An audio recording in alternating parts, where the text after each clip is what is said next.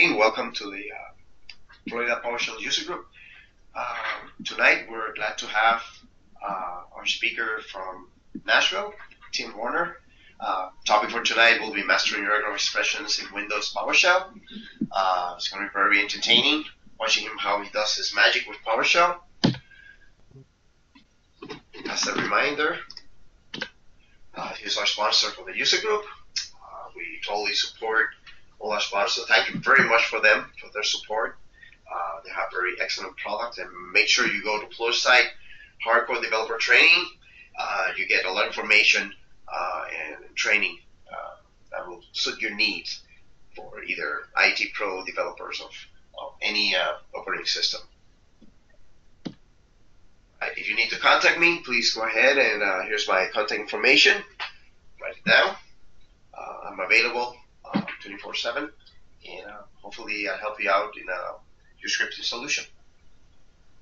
And with this, I'm going to pass the mic to our friend. You can take it from here, Tim. All right, thanks very much, Max. Yep, let me get my desktop shared here. Select the right monitor, present, and can you see the PowerPoint? It's loading. It's loading right now. Okay. Let me know once it's up. There you go. Okay, good deal. Well, thanks again, Max, for having me, and thanks to all of you who are watching this presentation now. As Max said, my name's Tim Warner. I often tell people that if they think of Time Warner without the money, you'll never forget my name. I'm an IT pro, a PowerShell enthusiast, and I work full-time as a tech trainer for Pluralsight, one of the sponsors I noticed, as Max just said. So we're here to learn about regular expressions in PowerShell, and I'm going to keep the slides to a bare minimum here so we can get right into the meat and potatoes. But what I want to cover, the questions that are perhaps on your mind are, first of all, why should you care about regular expressions? You may have problems that really use regular expressions as a solution and you just wonder where to begin, or maybe you've copied and pasted regex recipes online and you'd like to know a little bit about how and why it works. And that's exactly what I'm here to help you with, and I want to keep it as practical as possible. I've got 3 or 4 very practical examples, and I'm going to show how we can combine Windows PowerShell with regular expressions to solve those problems. So make a note of this URL if you would. I've taken this PowerPoint deck, the work files that we'll be working with, as well as the PowerShell script file, zipped it all up and put it on my website. And it's up there right now. So if you go to timwarnertech.com/FLPSUG.zip, you can snag those resources. Especially the PowerShell script file is going to be important for you. So in a nutshell, what kind of problems would we want to look at regular expressions to solve?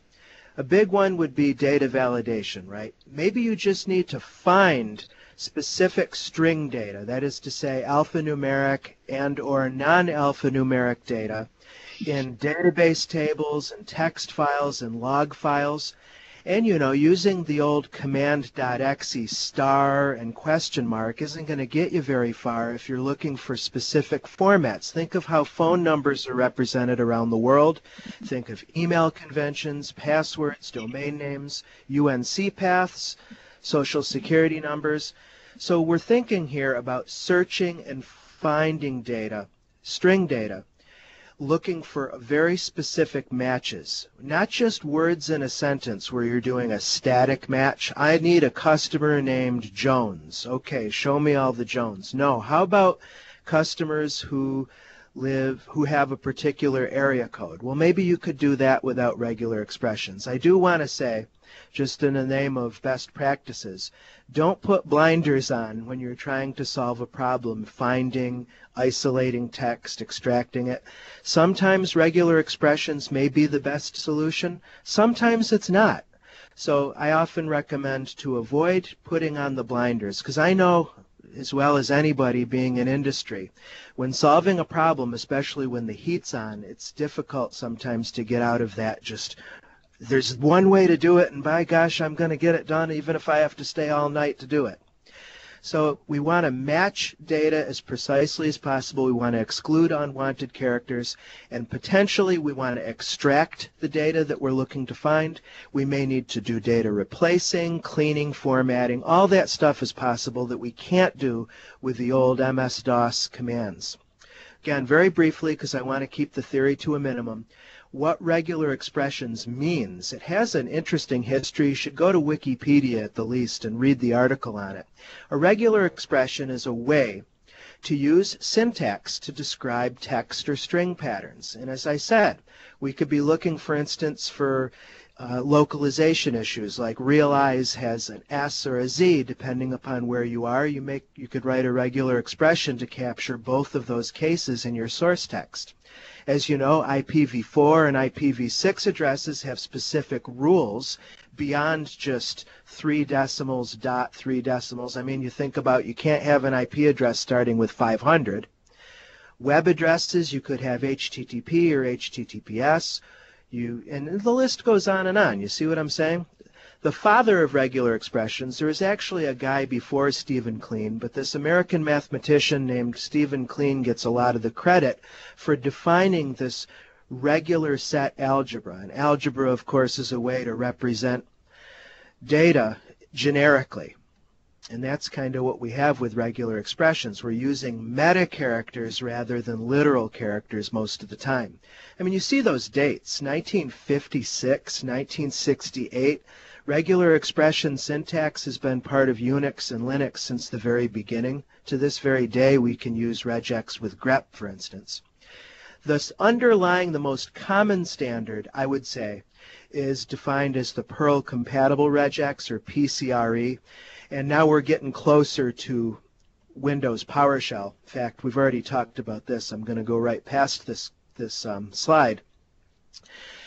And nowadays we have in PowerShell the .NET implementation of regex, which under the hood, the .NET framework regex comes from PCRE. So that'll become a little clearer once we get into the code, when you're wondering, for instance, is this regex pattern that I'm using now or that I'm getting off the internet, is that going to work with Windows PowerShell, or is that limited to another scripting language or programming language?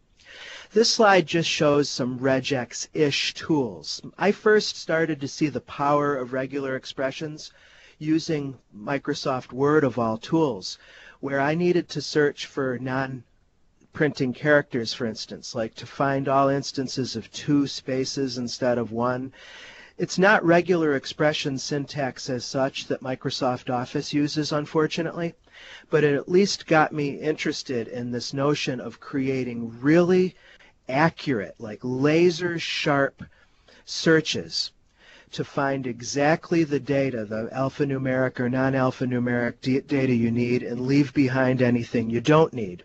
Modern day text editors, like my personal favorite, Sublime Text, when you're doing a find or replace, I've highlighted it in the slide, there's actually the capacity to use regular expressions to do your searches and replaces. So in other words, investing in understanding regular expressions is going to help you really in any area of IT, from infrastructure and IT ops to development and beyond. Why we're doing this in PowerShell? We don't have to. We could just concentrate on regular expressions in itself. But of course, the general audience, there's Jeffrey Snover there, is the IT pro and not necessarily the programmer, right? So we're looking at PowerShell as a vehicle for performing really precise string find and replaces. And as I've said, the underlying regex engine in PowerShell comes directly from the .NET framework. So with that, let me dump out of the slides and let's bring up the PowerShell ISE and get to work here. So as I said, this script file has a lot of goodies in it, so make sure to download. I'll put up that link again at the end of the presentation. In fact, I'll edit this piece right here. It's FLPSUG.zip. There's that. Let me save my change here. But anyway, at the head of the file here, I have a section called Useful Resources. And if I were to just summarize my favorite of different categories like online testers, offline testers, tutorials. I've looked at just about every regex tutorial that's on the internet, and that's my favorite one. It's perfectly free, and that always helps. We may revisit some of these links in a little bit, but these should give you a really nice head start if you're not already aware of them, especially with the testing. This rubular is really useful for just quickly testing your regular expressions to make sure they're catching what you want them to catch. Okay, another preliminary point. I find a lot of PowerShell users, even those who are quite experienced, don't know about conceptual help. You know about get help, but there's a whole library of about underscore files that give you help regarding the concept rather than a specific command. So the three that are pertinent to regular expressions are about comparison operators, about regular expressions, and select string, which of course is a separate commandlet. And if you're wondering why I hit run and it's just hanging, I think this is a bug. I submitted it to Bruce Payette and he accepted it, but I found that in PowerShell v5 production preview, it takes like 45 seconds to load a help file from the ISE. It's really weird. But anyway, moving on. I have a whole section here where we can get some practice getting into the syntax, because that's probably why you're watching here. You want to know what all these wacky meta characters mean, okay? So first, let's take a look at something that's probably familiar to you. Get command, noun, help, star, help, star. We know that in the old batch command syntax, a star represents 0 or 1 occurrences, and it could be 1 character or it could be 100 characters. And as we see the results, sometimes it's some data before the help, sometimes it's data after the help, depending upon what it is. Yeah, like here's an example. I'm running ISE steroids here, so there's a commandlet called enable steroids help about cache. But you're probably familiar with that. In the same way, this example here, getting the child item, which is like doing a dir, of my D sample data folder. If I want to see Excel files that have both XLS or XLSX is the extension, I could use the old DOS star.xls question mark, where the question mark represents a single character, 0 or 1 occurrences of a single character. So that's probably what most people are used to in Windows administration. Those of you who have already gone into the deep waters of Linux and Unix are probably old hats at regular expressions and may not even be watching this because of it. But at any rate, let's get into it here. One place where we can use regular expression syntax in PowerShell is in the match operator. So you know you have the equals, the greater than, all of those comparison operators that evaluate to Boolean true or false. Well, there's a few that are for regular expressions. Namely, there's match, which is a case-insensitive regex match, and there's cmatch, which is case-sensitive. So in this pipeline here, we're going to look at all commands on my system, but I'm going to filter it such that the name of each command matches this pattern. And we put our regex pattern between quotes. And you note that I'm using single quotes and not double quotes. If I had you here in front of me, I would ask you, as a good instructor would, why aren't I using double quotes and what's the difference? Well, I'll answer that. Max, you could answer, of course. But double quotes, you might know, are used when you want to expand variables that are within the quoted string. It's best practice in PowerShell to use single quotes, generally speaking. So that's what I'm doing here. If you've done Linux and Unix regexes, you're used to putting them between forward slashes. But here in PowerShell, note to self, it's quotes. And what we're doing in this example is the same thing as star help star. The dot star in regular expressions is basically like the old DOS star. The dot in regex stands for any single character, so it really is directly analogous to the question mark. And the star in regex is an iterator that says 0 or 1 occurrences of the previous character. That's something that takes some getting used to. When you're doing regex, when you're building regex expressions, you're going from left to right, 1 character at a time. So there's going to be various little syntax goodies that I have to show you that allow you to customize how many repetitions you want. Dot star is an infinite repetition. So we're saying anything and then static help and then dot star again, so anything. So that should give us the same result that we saw earlier with that get command. Let's test that by hitting F8. Sure enough, it gives us the same result. Similarly, remember I did the star.xls star. We could do the same thing. Admittedly, it's more verbose. I know some of you are thinking, well, why would I mess with this? But you know that we can use short aliases. We could say GCI. We don't have to say path here. I'm just kind of a purist. And Max, you and I were talking before we started recording that you like readable code. Well, so do I. And that absolutely means spelling out every commandlet, spelling out every named parameter, or even positional parameter for that matter. But anyway, in the where object clause here, we're doing basically the same thing. We're saying anything, and then you notice that I've got this wacky backslash before the dot. This is an escape character. And so what we're saying here is instead of the dot meaning any character in that position, we want the regex engine to interpret the dot literally. So there'll be cases where you're going to need to escape a particular character. Like when you're doing universal naming convention paths, that's a good example. So if you had like server1 /share/doc.txt, you can run comparisons interactively, just like I'm doing here from the console or in the ISE, and then in quotes put in your match. So if I was looking to match the first part, let's say whack whack server1, I'm not going to get anywhere just doing this. Let me evaluate that. Oh, it did come back. Oh, well, I know what happened here. The first backslash is considered an escape character. So we're looking for a literal backslash, then we're looking for literal server1. So hopefully that would make sense to you why that would evaluate to true. I kind of got hoisted by my own petard here. But if I throw in an extra backslash, that should evaluate to false. So long story short, when you've got strange characters, in other words, characters you want to include in the regex evaluation, you have to escape them. So what that means at the end of the day is that you're going to wind up with 4 backslashes when you're escaping a literal whack whack in a UNC path, you see. So this match should and does come back true. And so what we have here is that we're saying anything, literal dot, literal XL, and then any particular character. So that would match XLS, and actually this would not match XLSX, wouldn't it? We would have to do something like that.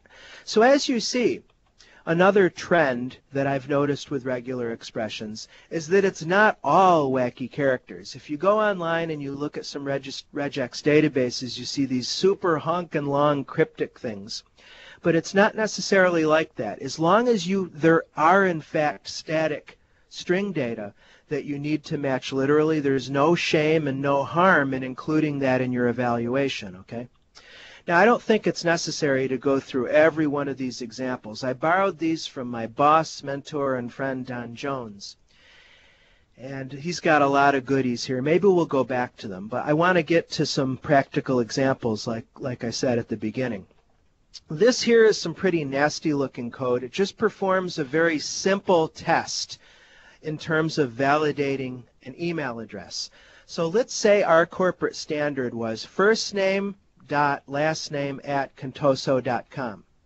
So in our code we can store the test string. I'm just doing a static variable here, but you know you could take this to nth level of automation depending on your experience. And I'm also storing the regular expression's expression, so to speak, in a string. I'm just going to change this to single quotes just because it's driving me nuts. And again, at first blush, you think to yourself, okay, Tim, I understand the escaping business, so I can see that we're looking for a literal dot, and so this business over here must somehow map to the first name, and this business over here must somehow map to the last name. and then it looks like we're doing a literal match on @contoso.com. But of course that leaves some questions, notably what the heck is this caret doing at the front, what is this $ doing at the back? Those are what are called anchor characters. So I've used the term meta expression or meta character a lot. What we're seeing here is really an algebra where we're using these symbols to represent non-literality. I know I'm starting to get metaphysical, Max. I think it's the time of day. But what this guy is saying, this caret, is look only at the front of each line. So if you were parsing a log file and you knew what you were looking at was at the very beginning of the line, well, you can anchor your expression by using the caret. Alternatively, if you're looking at a CSV file, for instance, and you're looking only in the rightmost column, then the $ will anchor your expression to the end of each line. And it turns out there's a whole bunch of these meta characters that cover just about any use case you can think of. This is a neat little shortcut cheat sheet that is in one of the references I give on the script file. It's from regex1.com, my favorite tutorial site. And I love this because it very succinctly gives us the main meta characters that are going to come into play the majority of times when we write these match expressions.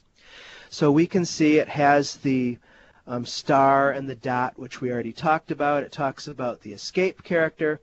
And then the anchors, does it have those? Yep. No, I'm not seeing it here. The $, oh, here it is right here, starts and ends. So everything you're learning is going to be redundantly stored in the script file or a reference. Because I know, I'm a teacher as well as a student, that you're going to want to come back and circle back and not have to sit through a 55-minute presentation. Back to our regularly scheduled programming. It's okay that we're anchoring this regex match because all we're dealing with is this single string. What's this business here? This is a range operator or a range construction. When we have square brackets, we can do ranges, and it's depending upon your case whether the regex engine is case sensitive or case insensitive. Normally in the open source world you always default to case sensitive. Of course Windows has historically been case insensitive. So what we're saying is go to the start of the line or start of the string, and then is the next character, not the next series of characters, but is the next character A through Z? Yes, it is. So the match is going to go on. That's how the regex engine works. It moves a character at a time. It's seemingly really slow, but in actuality it happens blindingly fast. This plus is an iterator that says I'm looking for one or more instances of the previous character. So we're going to hit A through Z once, we're going to hit it again, we're going to hit it a third time, and then whoops, that's not A through Z. So our match is going to be limited to just Tim at this point, okay? So we're using the escape character to escape the dot. So at this point we should be matching through here. Now to get the last name, again, we're going to take A through Z and then use plus to iterate it one or more times until it hits, yes, the rest of this. So again, this is a simple example, but I'm trying to wade us in deeper and deeper, all right? And then we have a simple if evaluation that says if the test email does not match, remember I mentioned that there's match for a case-insensitive match, C-match for a case-sensitive match, and then there's not as well. In fact, let me bring out the list of those. Let me repeat that. There we go. So let's come down here. There's C-match. There's I-match, which I think we'll have to read the help. Again, about comparison operators is what you want to look for that. But anyway, we want match. If it, or was it not match? I'm sorry. Not match. Then what happens? Then we clear the host and we error out. Otherwise, there's more code here that I'm missing. I think I accidentally nuked it. Let's see. Oh, there it is. I'm sorry, I'm getting myself all bollocksed up here. Yikes. Okay, so if the mail does not match regex, there's the error condition. Otherwise, we assume that it's a valid email address and we clear the host. I don't know why I have an extra host there. And then we write out testmail as a valid email address. So again, just a simple example. So this should come back correctly. And if we change the email address to violate the rules, we should have the screen bleed red, as PowerShell MVP Jason Helmick often says. All right, let's get into the examples here. I'm going to collapse all of my regions. And let's see, the first example is extracting IP addresses from traceroute output. So what do we have here? First, I'm using the PSISE object just to load a text file from my C drive. What I did is I ran a traceroute to a website, doesn't matter what it is, and I redirected the output into a text file. So this is what we have. And notice that we have IPv4 addresses spread throughout the file. Again, it's a simple example, but it's the underlying points that we're looking at. I'm going to create a variable to hold the path for the input file as well as for the output file, because my goal here is I want to strip all of the IPv4 addresses out of this file. We don't want to do it manually. I could do this manually, but if this had 2,000 IP addresses, I wouldn't put that task on the newest intern or my worst enemy or my in-laws or anybody. We're going to use PowerShell automation here. So now that we know that, we're going to store the results in a file that I'm going to call extractedipaddresses.txt. The toughest part is figuring out A, what regular expression query we want to use, and B, will match work? Exactly what will our pipeline look like?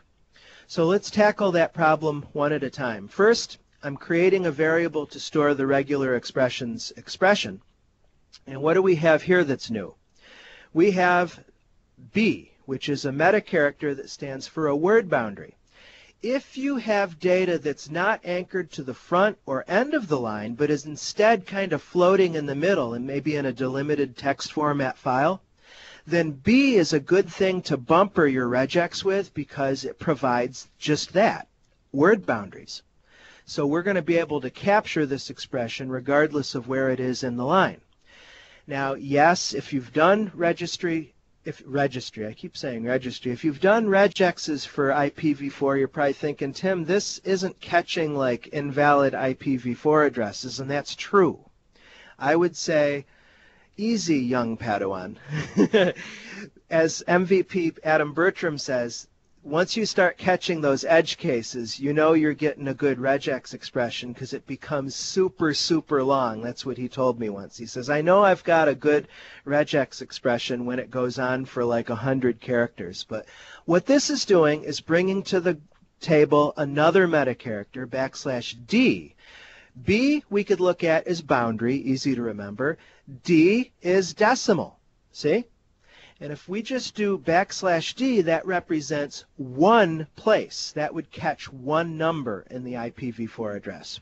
But what we're looking instead for is between 1 and 3 instances of a decimal. And again, I know some people are thinking, well, is that a valid IP? Technically, that is, come to think of it. But by putting this in curly braces, not square brackets, remember the square brackets is to catch like A through Z. Well, there's a few different things you can do with square brackets.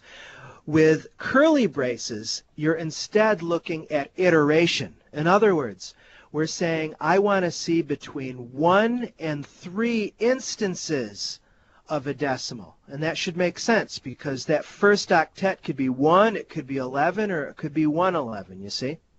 And as you know, we need to escape the dots. So you'll see we have \dot separating each one of these sections. And again, this is super, super simple here. If you want to get a real world, really accurate one, you can turn to a trusted source on the internet, for instance. Like, let me move this guy out of the way here. Let's see. I'm looking for regexlib. You may be familiar with this. regexlib.com is a really nice community library. and it's based on the .NET implementation of regex, so you don't have to worry about the few cases where regex may not work in PowerShell or .NET because it was intended for another platform. But we could do a keyword search here for, say, IP address, and then start to refine our results here. Let's see, would it be one of these? I'm just going to keep the category at all, but look, because it's a community site, we could filter to say, just show me, say, the 10 best community results from the user base. And as Adam said, you see these incredibly long regexes, and the longer they are, the more sophisticated they are in terms of catching, making sure that you're fully validating whatever it is that you're looking at. So in this second example, for instance, it says this regular expression validates within the range 1.000 to 255, 255, 255.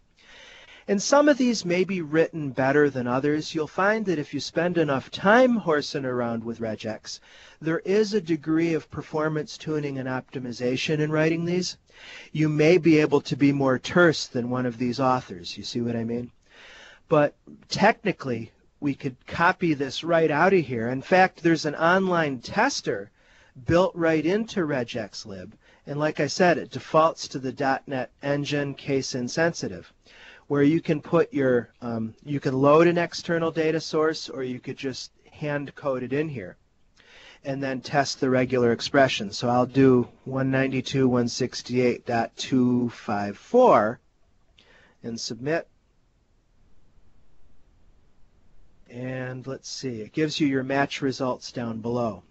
Now, if you're wondering what the dollar business is, well, I'll get back to that in just a minute. But anyway, back to our regularly scheduled programming, marching on. I know this is a heck of a lot of information to throw at you, and I'm staying at level 100. It's crazy. The commandlet to know with PowerShell and regular expressions is select string. This guy is your friend when it comes to dipping into potentially huge text files. Now, you can use the regex type accelerator as well if you know what type accelerators are. It's a more direct way to access the underlying .NET framework. But let's stick with select string here, where we're taking our input file as a path, and then the pattern parameters where you substitute your regex. And I'm just substituting the variables to make the code a little bit easier to read. Now this is a gotcha here. Make sure when you're doing select string, in most cases you're going to want to gather all matches, are we right? If you leave that switch off, it's only going to, select string is only going to stop at the first match it finds in your data source. So make sure to do that. In fact, let me just take this part. Actually, how much of this have I loaded into memory? I'm not sure. So I'm going to get these three variables loaded into my run space. And then let's just select this part and run it and see what comes back. So it looks like at this point, it's ingested that initial file, and it's found matches, line matches that contain the results. But it's not trimming out just the data we need. So we're going to have to definitely go beyond just select string and do some kind of iteration. And I know at first blush you think, this is kind of a long pipeline, but it really gets the job done pretty well. What it's doing here is that it's iterating through the results. It's going through two loops, two for loops, one right after the other. The first, where it's pulling out only the matches, which are what you see here. And then the second loop through, we're going to pull out only the values. The dots, first of all, in case you don't know, the $ and the underscore is a shorthand way to represent each object that's coming in from the previous segment in the pipeline. And then what's coming after the dot here is a property that's part of that object, right? So one of the great beauties of PowerShell is that instead of just parsing raw text and keeping it as flat text, we can actually do something with that data. It's a beautiful thing. We've got these three-dimensional objects. So if I stop at the second part of the pipeline and just grab the matches, you can see that we've now successfully pulled out the IP address. But we don't want group success captures. We don't need all this metadata. In our end result, we just want the value property, which gives us the raw data. So that's what's happening in this section here. We make another pass through grabbing the value property, and even that is just going to keep the data in our run space. Let me do an F8 to hit that. You see, so that's looking good, but that's just standard out on our screen. If we want to reconstitute the results in a file, we can do it any number of ways, but a simple way is to do out file, and then I'm passing in the path that I created in the output file variable. So end of the story. Let's just place our cursor in line 99, run it, and then let's load that result file into a new tab in the ISE. So there you have it. So what you do from here is completely up to you, but our mission is accomplished at this point. Okay? All right. Next we have parsing an IIS log file. Let's say that we're in the process of migrating our intranet website, and we want to find dead-end pages sooner rather than later. So we want to parse through potentially humongoid IIS log files looking for HTTP 404 errors. So first, let's just load in the file into our run space. I have a sample file here. It should look familiar if you've looked at the IIS log files. It's a delimited file. Looks like it's kind of space delimited. It's got fields. Each field has a really terse name.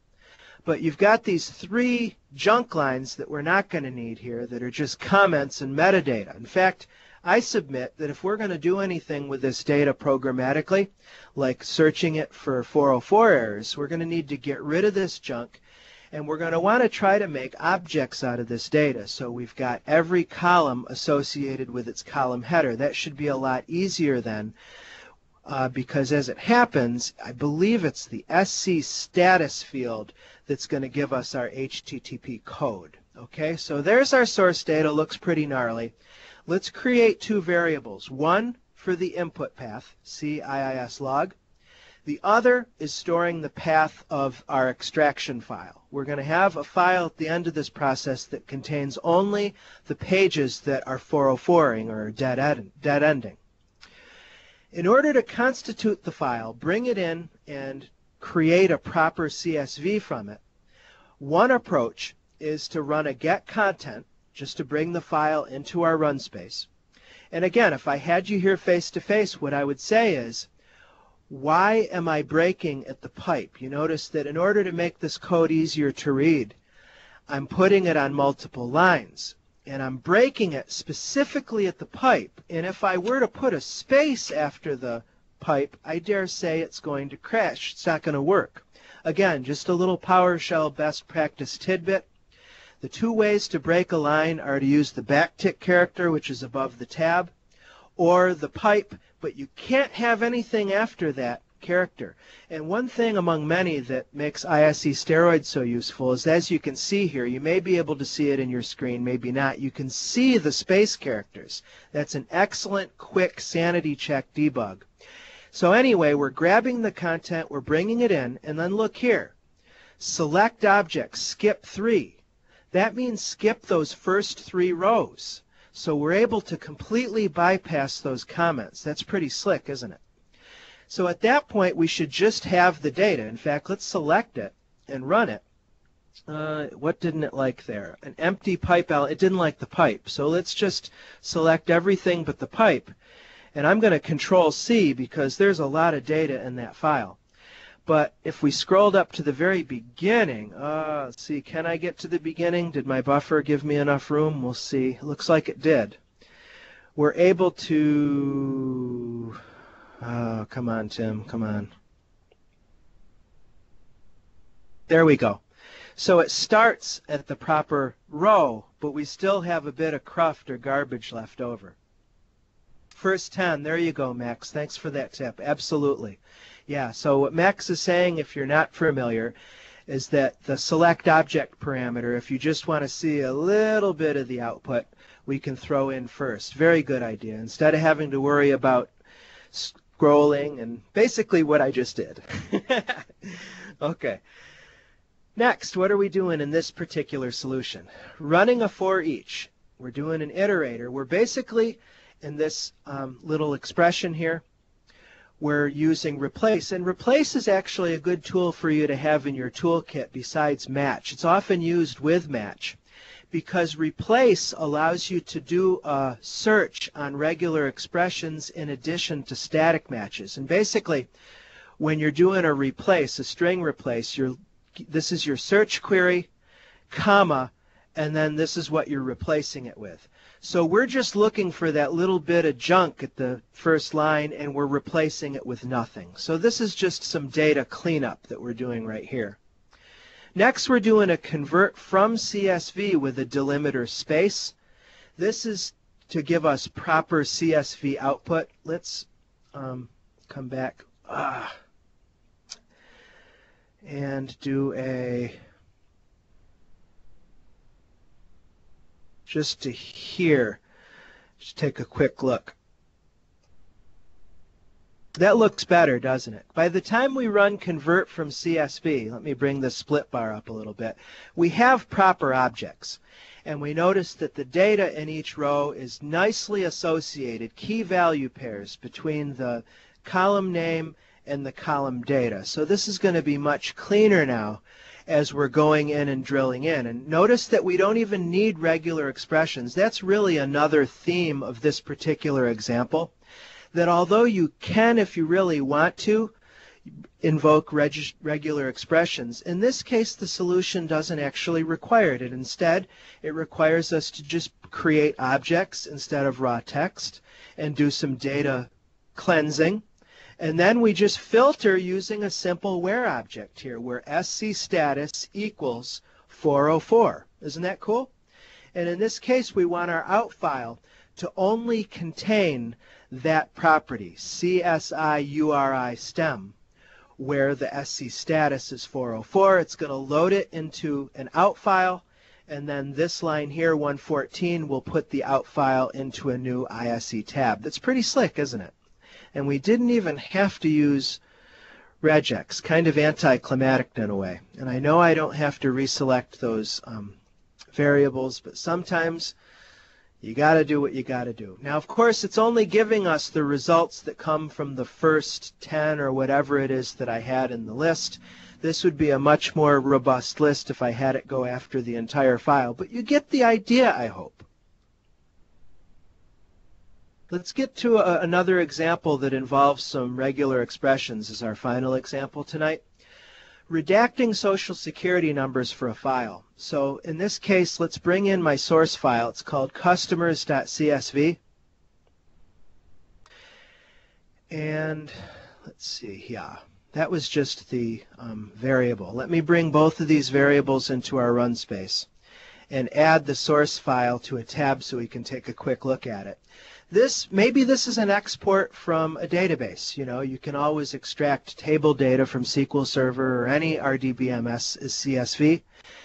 And it's a huge file again. There's thousands of records. And I kind of hacked it a little bit and made the last column social security number. The source, and this is all dummy data, by the way. None of this is real.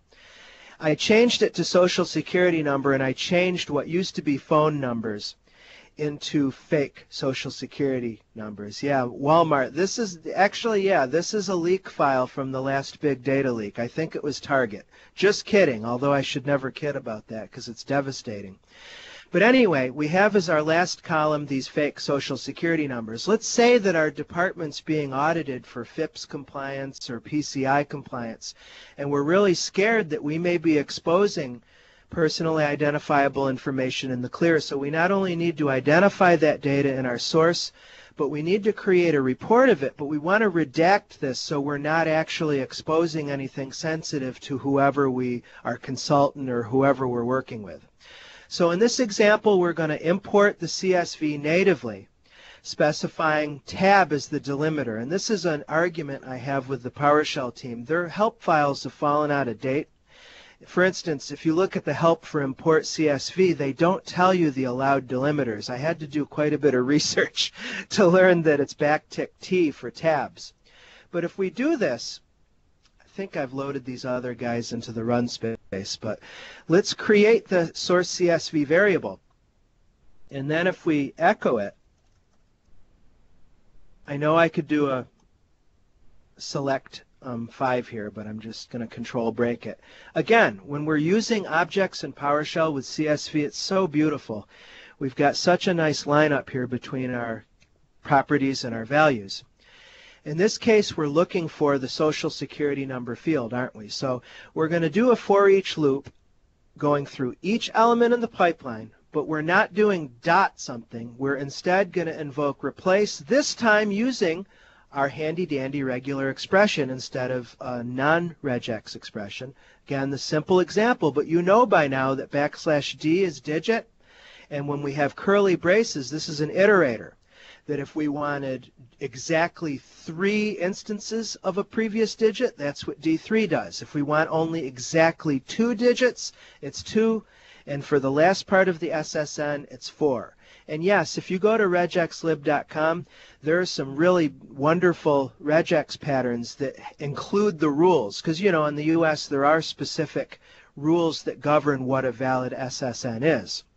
But in this case, we're just looking for that general pattern, and then we're going to replace it with all X's, create an out file, and I'm going to clobber the file if it already exists on in my file system. That's perfectly okay. And then I'm going to bring the result file into a tab as we saw before. So let's run this. Wait, keep your fingers crossed, and there we go. Now notice that we have hash table results here. We have some additional work to do if we want an actual CSV file or HTML file or text file, but that's trivial. We've done the major work here. We have the Social Security numbers masked, and problem solved, I guess, long story short. To wrap up, let me collapse all the elements here in this file and bring back my Firefox browser. It's hard to get to these tabs here because of the presentation control. Let me try to get that out of the way. I wanted to just very quickly show you some of the most helpful sites that I like.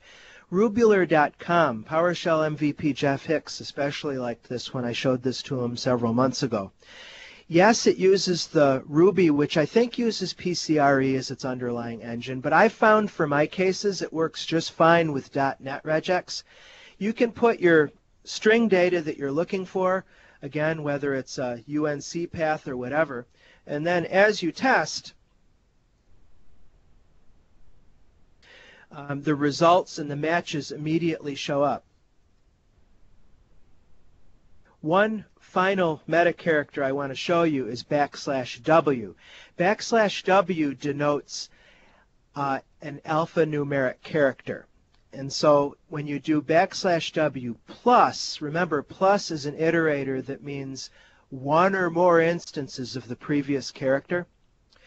If we escape the whack and the UNC path and then do a \W, I know it's a lot of backslashes.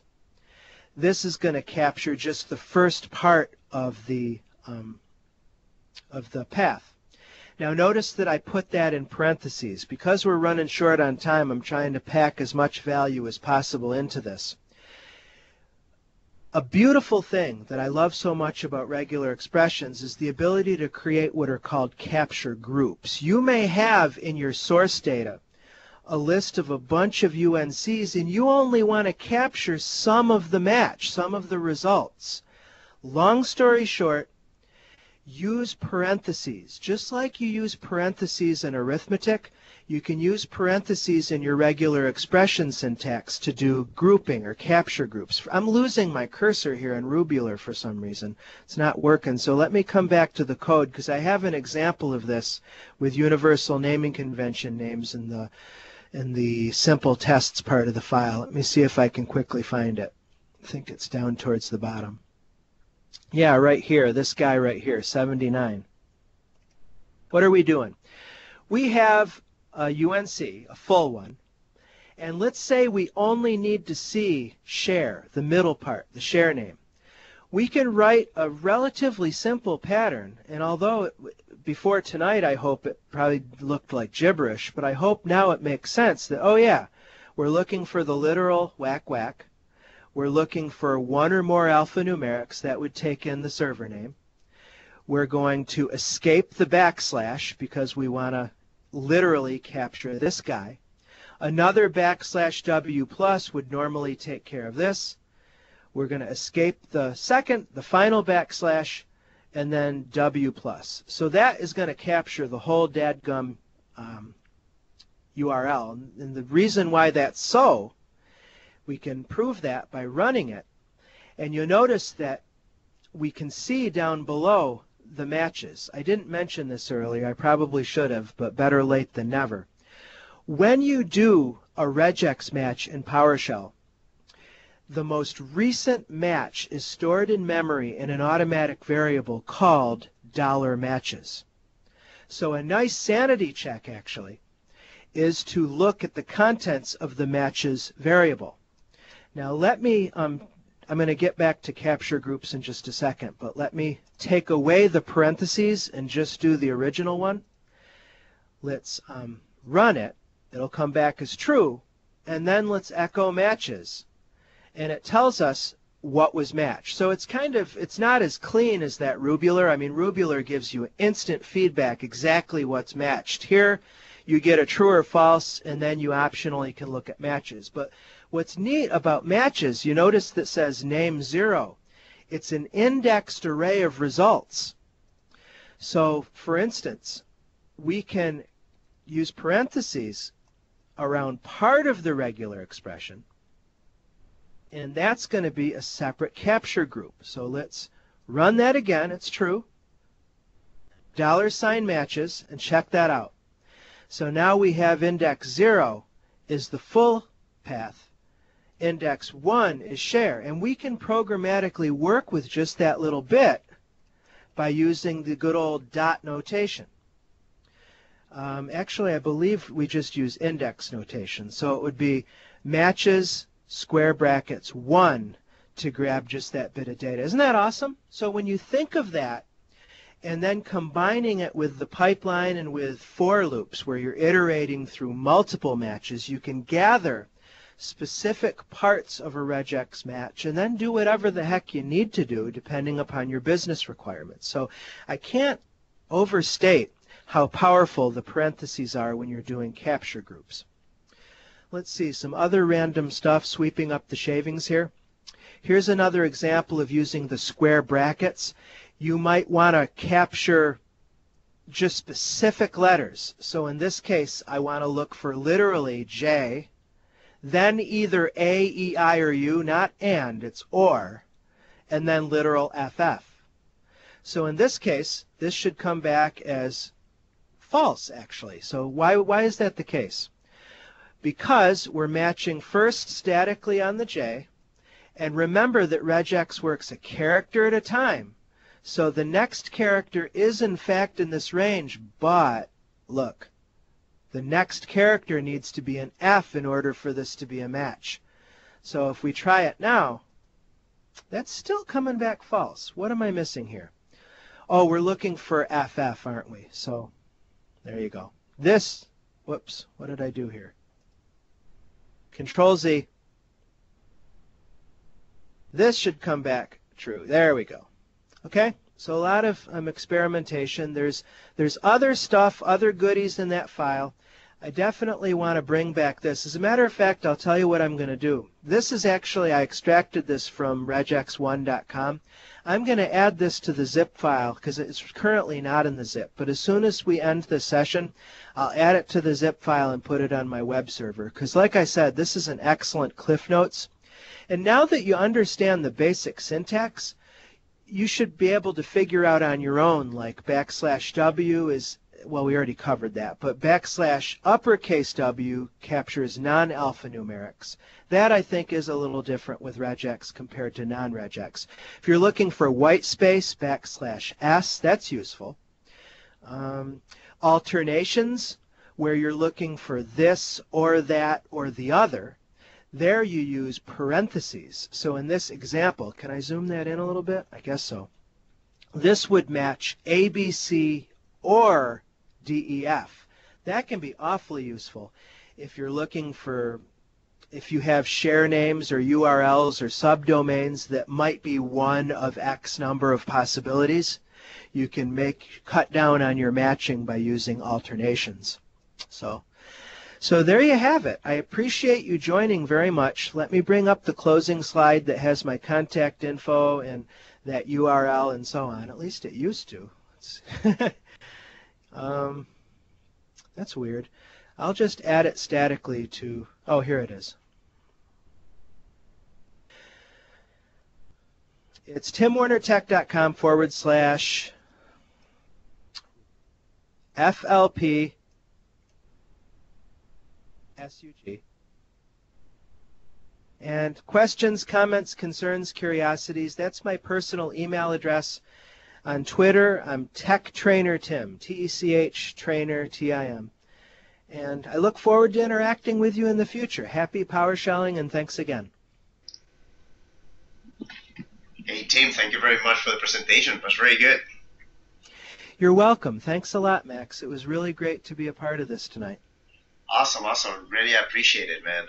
Video's going to be out soon, so we're going to try to process it tonight. Hopefully between now and the weekend I'll have it out, okay?